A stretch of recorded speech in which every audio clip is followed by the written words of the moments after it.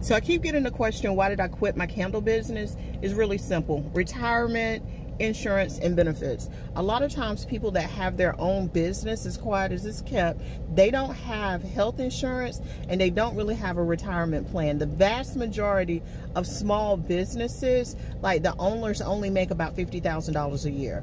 So my current job pays, I'm gonna just say my current job pays a lot more than that. And as a matter of fact, I would be making more at my current job, a steady check, like I said, health insurance, benefits. I can retire in 5 years because I will have enough time. And so there are a lot of things that I wish I had done differently.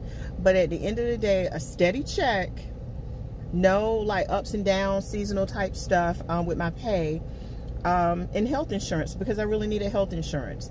So that's it. And listen, quiet as it is kept, a lot of small business owners do not have health insurance.